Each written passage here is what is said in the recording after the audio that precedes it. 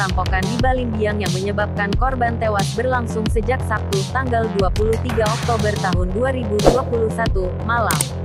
4 orang penghuni rumah dilumpuhkan pelaku, baik dengan kekerasan yang menyebab seorang terbunuh hingga penyekapan terhadap korban lainnya.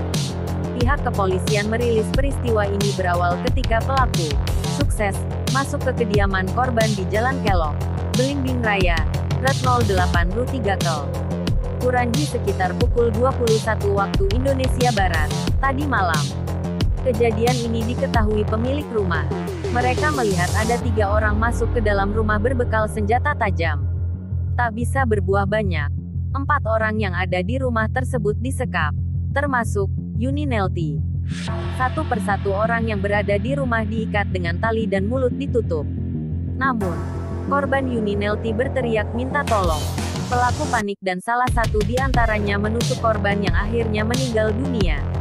Suami korban, Kusdiantara, sempat melakukan perlawanan, mengakibatkan tangannya patah hingga akhirnya tak bisa berbuat banyak. Penghuni rumah lainnya, yakni Ani Asnah 80, yang merupakan orang tua korban, dan Yeni yang asisten rumah tangga, tak bisa berbuat banyak. Sebelumnya, petugas keamanan di rumah tersebut, Satpam Robi, 22, juga diikat. Setelah itu, pelaku leluasa mengambil harta korban. Pada saat itu, mereka berhasil menggasak perhiasan emas senilai 46 emas, uang di ATM sebesar 80 juta rupiah, termasuk membawa kabur mobil korban berupa Honda CR-V Bas 1394 BQ serta smartphone milik keluarga tersebut. Diperkirakan, korban mengalami kerugian ratusan juta rupiah.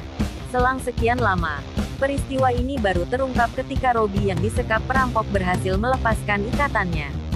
Ia melaporkan kejadian tersebut ke warga sekitar serta Polsek Kuranji. Semua korban saat ini sudah dibawa ke Rumah Sakit Bayangkara Jati untuk mendapatkan penanganan medis, tutur AKP Sutrisman. Saat ini pihak Polsek Kuranji dan Polresta Padang sedang mendalami serta melakukan olah TKP dari kejadian perampokan tersebut.